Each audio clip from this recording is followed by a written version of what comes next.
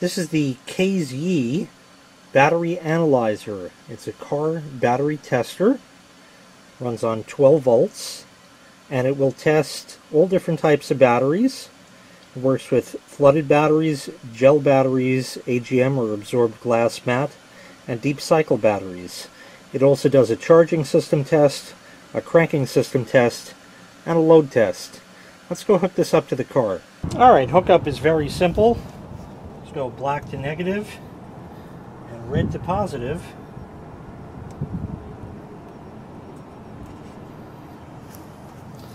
And it turns on. It says battery test or contrast, so you can adjust the contrast of the screen. So we'll press enter on battery test.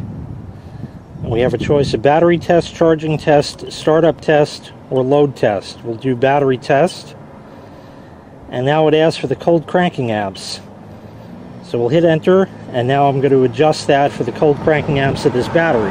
Okay, it wants the cold cranking amps, which on this is 650. It says CCA at 0 degrees F 650. So we'll just run that up to 650 and press enter.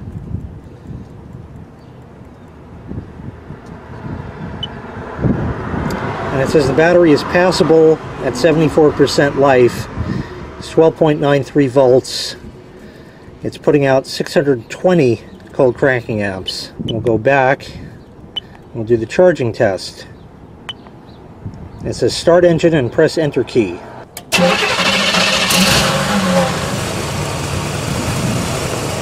Now we'll press enter.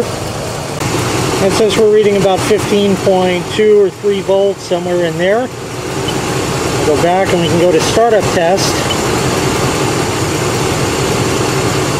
And now I'm going to shut the engine and restart it. And it should read the maximum and minimum.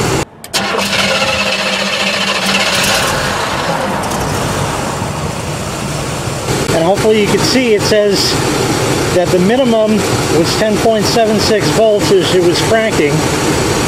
So everything here looks good. We'll go to load test, and it says to turn the lights on and any other accessories and run the engine at 2000 RPM for about 15 seconds. So I'll do that now.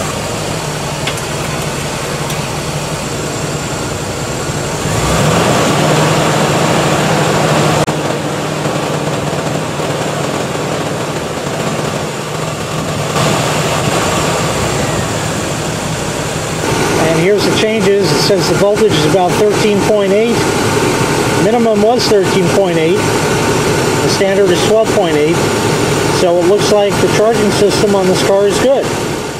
So once again, this is the KZYEE battery analyzer for car batteries. If you'd like to purchase this item, I'll leave a link in the video description where you can find it available for sale on Amazon. Thanks for watching. Make sure you click like, make sure you click subscribe, and take care. We'll see you next time. Bye-bye.